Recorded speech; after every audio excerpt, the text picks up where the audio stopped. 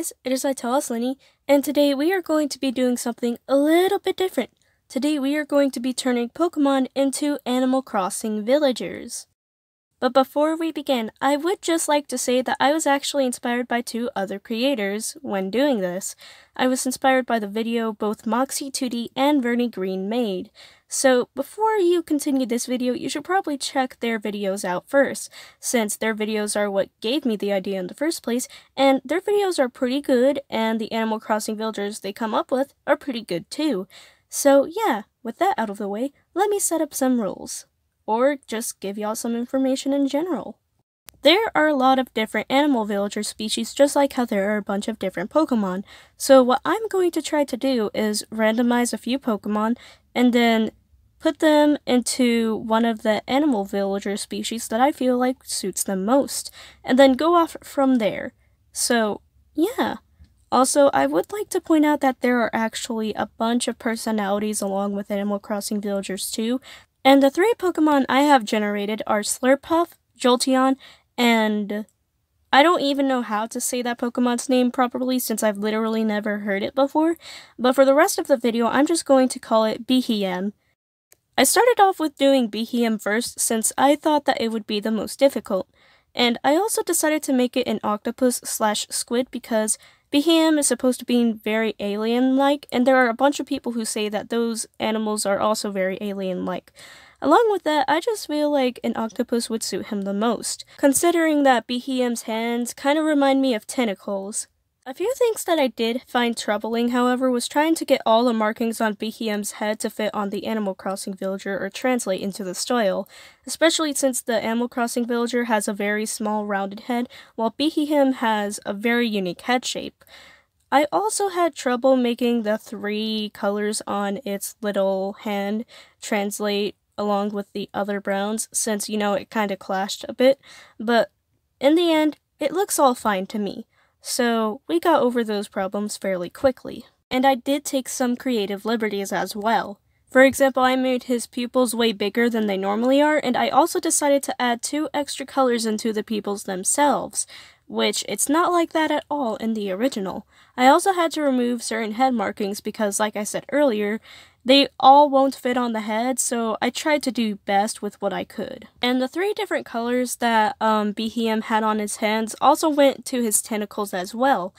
So yeah, and in the end, I also decided to give everybody purple shading and purple highlighting using the same color, but having different layer effects. Also, Behem's villager outfit is supposed to be exactly like his body, except with slightly different colors, and, you know, obvious changes for proportions. And with that, the drawing itself is finally done. Behem is a lazy male villager, and he was born on September 4th. I chose September 4th because it was just random, and his catchphrase is beepy because, you know, alien. Beep, boop, bibbity bop, boop boop, buttons, stuff like that.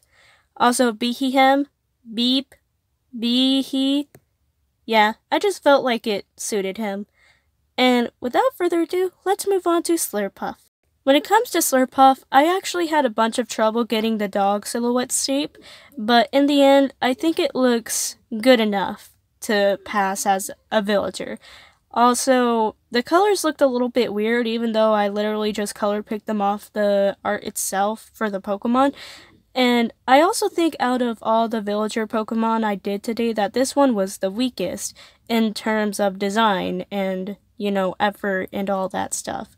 But she still turned out very cute, and the eyes are accurate to the original, so props to that, I guess. The villager does look quite a bit like Slurpuff as it's supposed to, but I guess that since I don't really care about Slurpuff and I think it looks kind of weird that the villager turns out looking weird for me too, but I hope Slurpuff fans end up liking the villager. I also decided that the cherry would be melted into Slurpuff's fur since I didn't want to add any abnormal, you know, shapes to the creature's silhouette, aside from the clothes, obviously, because when it comes to Animal Crossing villager characters, all of them have the same silhouette when it comes to each animal species, but yet all the designs are so varied, and some characters are hated while others are loved. So I wanted to keep going with that. And honestly, I feel like Slurpuff is just the meringue of the dogs. So yeah, with that, let's talk about the character profile. Slurpuff is a peppy female. She was born January 10th because I just felt like a random date would do. And her catchphrase is Slurfy because, you know, Slurpuff, Slurfy. Let's have a Slurfee, everybody. Come on, get out your phones. Let's have a Slurfee. Or maybe you're just going out to, like, a restaurant and you ask the server for a McSlurfee instead of a McFlurry. I don't know, there's a bunch of explanations for the catchphrase, but let's move on to Jolteon since all the evolutions are fairly popular anyway.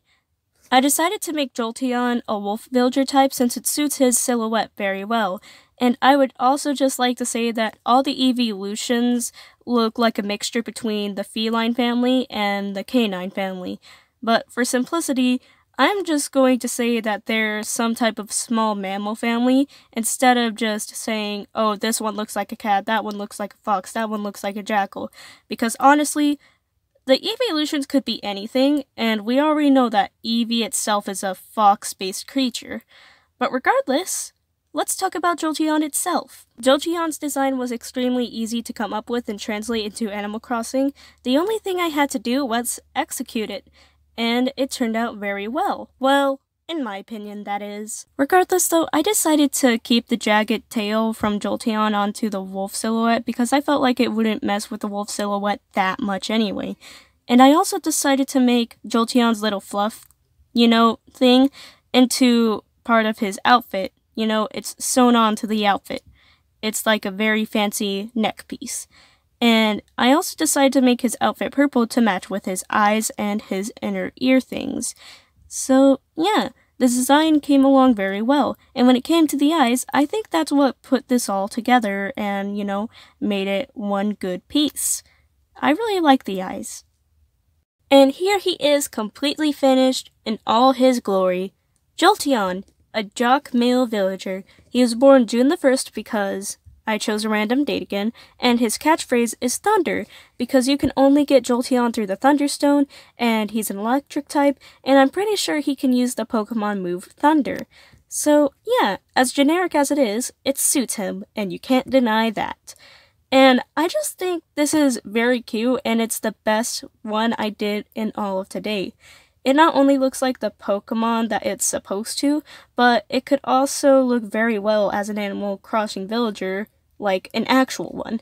And I just really like it. So I might do another one of these when I feel like it, and if you guys feel like seeing another one of these as well. But anyway, have a good day, morning, night, whatever time it is when you're watching this, and just have a good time. Goodbye guys, and I'll see you in 2021.